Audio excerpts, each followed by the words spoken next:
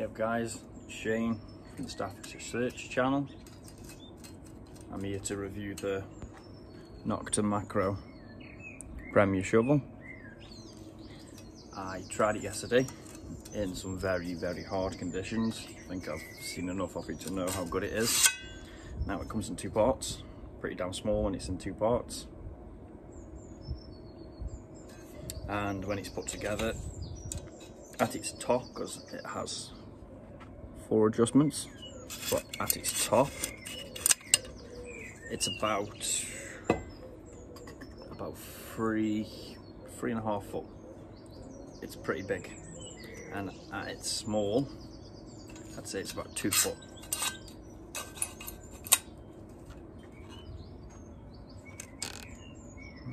It's not very big at all. It's smallest, but it's bigger than a mini shovel. If you see the mini shovels in the hardware stores, one I used before, it's still bigger than that.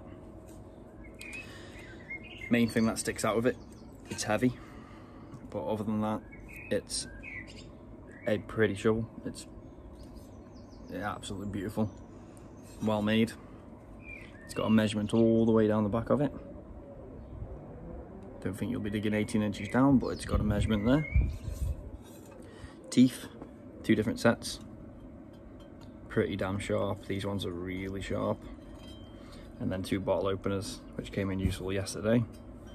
And at the bottom edge, serrated and sharpened.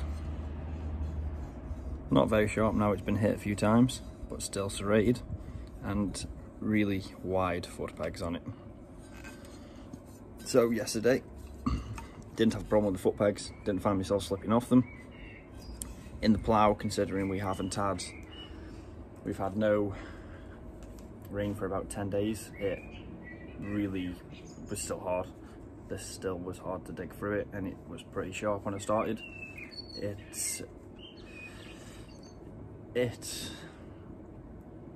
found the pasture easier, but I wouldn't say it was dramatically easy. The plough was ridiculous, and I'm used to using a round neck shovel, so you use your water probably about yay wide. It takes about 4 turns round it to make a perfect circle plug to pull it back out. This takes about 6 to 7 because it's so much thinner down here, and I'm used to the width of this with my shovel. So it took some getting used to, but it was pretty easy once I've sorted it. The other thing with it was when digging your plugs, the downside is I think it was very hard to get the plug out with it. At full extension, trying to save my back of the wear, it was hard to get it out of the hole. Once you cut the plug, you kind of had to kick the end of the shovel or push the end of the shovel to get it out, because it's so one end heavy. But digging wise, couldn't knock it. The ground was full of pebbles, the ground was solid, no rain for ages, and it still managed to cut through it all. So it's definitely sharp. Now looking around with it, left shoulder detector on the right, at its shortest like this, pretty comfortable. It is heavy, so it started hurting my shoulder after a while, so I did switch to this. But what I did find is at full extension,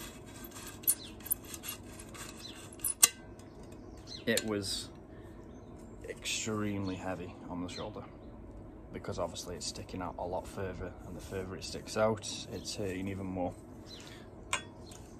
But that's just sheerly down to the weight. Now at full extension, there's a little bit of wobble in it as well, a tiny, I mean it's minimal, it's being picky, but the second you put it into the 2nd, 3rd or 4th, there's none whatsoever.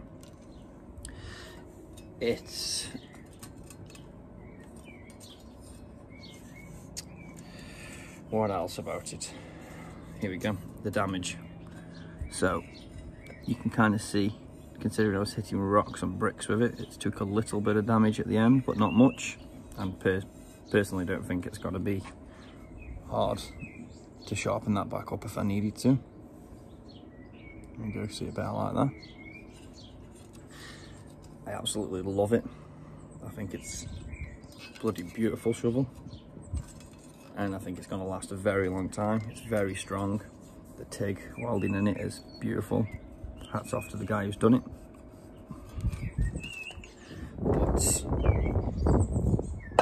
I probably wouldn't recommend it for anybody who suffers with a bad back. I wouldn't recommend it to anybody who suffers with bad joints or shoulder pain and so on. I don't think it's very prosthetic, it's very pretty, it's very shiny. Yes, it does its well. £70 worth. You'd probably expect it lighter. I've seen other shovels, carbon fibre and so on, which are a lot lighter than this, but it is stainless, so it's gonna be heavy. And